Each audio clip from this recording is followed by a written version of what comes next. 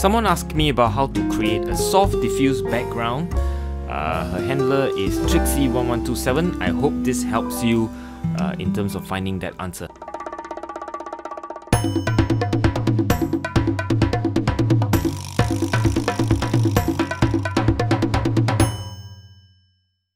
So I'll be putting this sketch of this lion, stone lion statue in real time. So if you find it too slow, just speed it up. YouTube allows you to speed up to 1.25, 1.5, I think it's like quite a few options there.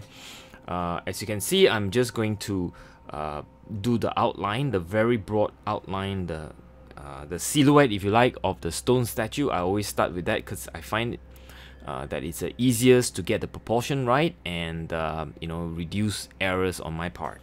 So as you finish the outline, the silhouette, you could then, you know, you move on to fill in the blanks if you like. You can now do the details. You always work from big shape to small shape. Can't emphasize that enough. Always work from big to small because, you know, it's easier to you know, get your big shape to basically anchor the small shape. If you anchor the small shape first and then you try to get a big shape, you often find that the proportion is off, and when you finish you have some kind of a mangled drawing.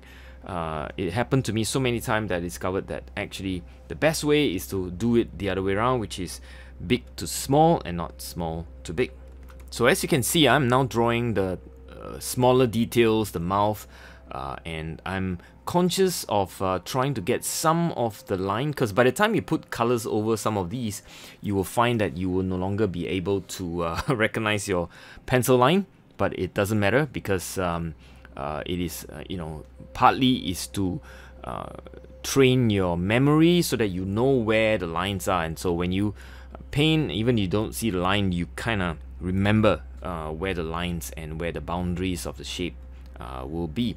So I'm just gonna use this as an example for my main purpose of the video, which is to create a soft diffuse background. So I'm not gonna put too much effort. After all, it's gonna be a 15-minute sketch. I don't intend to put too much detail, or, you know, just basically get by with as little lines as possible. As you can see, progressively the shapes and lines are getting smaller and more detailed, and you know, basically it's all anchored or around the silhouette that I laid down in the beginning. Without the anchor of the silhouette, it is very easy to make mistakes when you are, you know, focusing on the tiny details. Your eyes are looking at all the little details and, you know, minute stuff, and you will not be able to measure at all time the ratio of each of those shapes. So oftentimes when you know, sketch from small to big, that's what happens. At the end, you will have a very awkward looking object because you know, in itself you are observing the details, but they don't stack up because they are not Lego, because Legos are standards, but your sketch lines are not. So that's the reason why it's always easier to sketch from big to small. Now I'm just putting down some indicative lines so that when I paint with watercolor later, I will use those lines as indicative lines to put down some watercolor lines as well. You will see it. Now some background as well. I make sure that the perspective lines are more or less accurate, not trying to be too accurate, but kinda accurate, and that should be good enough. So now we're ready to paint, and I think what we need to do now is to basically make and discuss the way I will do the diffuse. I go in with French ultramarine. As you can see, it is completely dry, so I am putting down probably as dark as I can get away with, some dots of colors with French ultramarine. This is my background diffuse approach, and the recipe stays the same for a lot of my sketches if you've seen it elsewhere.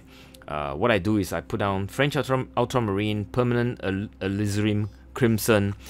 Those are the two you know, sort of rhythm and blues, if you like. I put in dot, and I'm just playing with it. I'm just trying to create a bit of interest. I'm not worried about the hard edges at this point. You know, I'm tilting the paper a little bit just to let gravity do a bit of work. and I'm just playing, as in I'm dropping in some variety of French ultramarine and permanent alizarin crimson, and I'm painting negatively around the stone statue. So the edges around the stone statue, they are hard edges, right? And what I intend to do later on is just to make soft edges on the outside. But and I'm also careful in putting in some of the darker spots. If you can see the shadowy part in between the paws of the stone lion, and I'm putting down dark values, negatively around the stone statues, and I'm kind of ignoring the hard edges that's forming as the shapes are drying. It is a problem because if you start having hard edges, then it defeats the whole purpose of having soft diffuse background, because you really want to avoid hard edges. Well, we'll kind of talk about how we solve some of that problem when they are drying out very quickly, because in certain parts of the world where it's less humid than Singapore, you find that watercolor dries extremely fast, and before you know it, it's already hard edged on all the shapes that you lay down. And now I'm going to put lots of water, allowing the water to kind of flow around freely, washing away, if you like, the edges, washing away the hard edges as much as I can. As you can see, some of the edges are already hardened and they are already quite hard. I'll talk about how we can solve that problem. You see the amount of water I use. It is watercolor. Remember to use lots and lots and lots of water.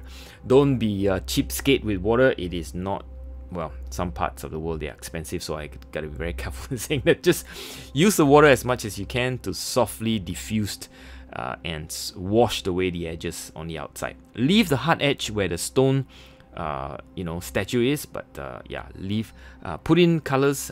This is where I kind of rescue the other hard edges. As you can see, there are some parts where the hard edges is forming. I'm just using the water as well as more colors to cover up the hard edges, and allowing soft diffused to be sort of left alone, if you like, and dropping in more water and covering up the hard edges so that you don't see that anymore, and it's gone, right? So all you see is just hard edges around the stone statue and soft edges everywhere else, right? Now I'm going in with cadmium orange, my other recipe, cadmium orange, where I'm just dripping in and as much as I can get away with.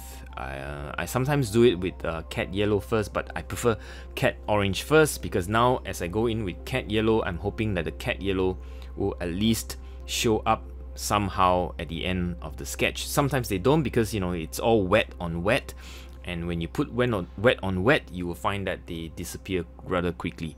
And in any case, it doesn't matter, because they are all just a hint. If you can get a hint, that'll be good enough. Now I go in with a very hard bristle brush, and I am softening some of the hard edge that I see on the side, and I'm trying to get rid of as much hard edges as possible, even some of those that are at the part where it goes into the stone statue itself, because I want the eye to see some kind of a diffuse and boundary between the stone lion as well as the background. And I think that's just one of the things you got to remember. Soft diffuse is always good, not too much hard edge everywhere, because hard edges really create this feeling that it's kind of like a sticker sticking on a piece of paper, and it's all too hard edge and too stuck on, if you like, in that sense. So I think I'm ready to paint positively the stone line itself. I'm going in with a combination of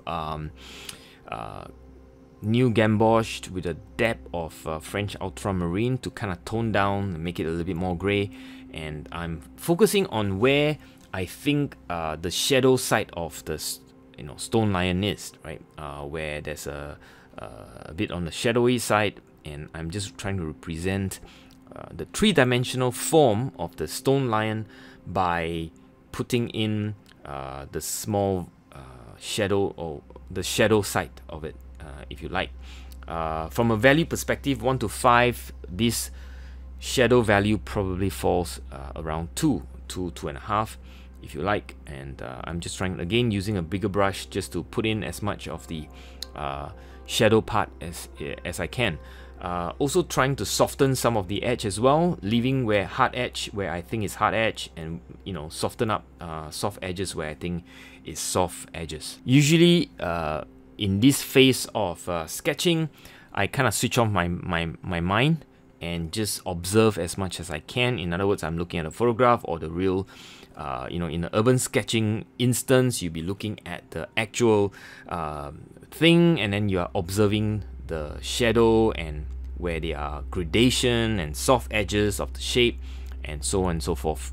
It's kind of fun, and it's very relaxing actually. If you're doing this, it's not much of a thinking required. You're just looking at the shape and the value and the shadow, and you're just putting down on paper as much like to the photograph as you possibly can. Of course, with more skills, you can accurately represent it. With less skills, you'll be a bit more clumsy and so on, but they're all enjoyable. So don't worry about the result. Enjoy the process is what I always tell my students, and that's probably the best way to sketch, because, if you're not enjoying it and you're getting too stressed, it is terrible. So what you want to do is just relax, enjoy, observe, replicate, and just really enjoy the moment. You are alive, and you should be enjoying the fact that you're still making stuff and creating, and can't be better than that, right? So while it's still wet, I'm going in with a value of 4 or 5, and I'm going in to put in a bit more on the darker shadow, if you like, and I'm trying to make sure that those darker shadows is make the shape readable, and I'm trying very hard not to put too much, and I'm trying to also allow the magic to happen. In other words, the spread and also the gradation and so on, right? Because by having that, it feels very much like watercolor, and it's not acrylic or poster color where it's all hard edges, and it's kind of hard to you need to do a lot of blending, right? But in this case, in watercolor, you're just letting the water do its job. It's magic, and don't be afraid to make mistakes, because it is what it is. And I'm just dabbing in a little bit here and there, let the brush dance around, but all the time I'm observing the photograph, and I'm just trying to copy where the lines and shape and and dark parts are, and be very careful that I don't overdo the lines or the dots or the blobs and so on, right? But go in with confidence as well. I mean, if you're tentative, that's also show up in your sketch. It's not going to be very good, because every time you tentatively and you're kind of drawing with your brush, you will kill the sketch somewhat. So go in with confidence, and if you're making lots of mistakes when you're starting out, don't worry, because you get better, and the sketch will get fresher and fresher as your practice time goes up, and the more mistakes you will learn from your mistakes, and you keep going, right? So it's fantastic. So don't worry about it. And as you can see, I'm using a smaller brush now, and I'm just going in with a bit more lines, a bit more soft, not soft, but I'm just using smaller shapes and smaller lines. Of course there are mistakes, but well, anyway, that's okay. It is a demo of it's a 15 minutes demo, so all good, right? Going in with lines, going in with more lines, all the time thinking how to make the three-dimensional lion pops up in its 3D form. And as you know, a sketch is done on a two-dimensional piece of paper, but ultimately you need to make it feel like three-dimensional. And how do you do it? Well, it's shadow, it's line, it's a combination of those things. It's gradation, it is values. Those are the things that you use to create a sense of three-dimensional structure.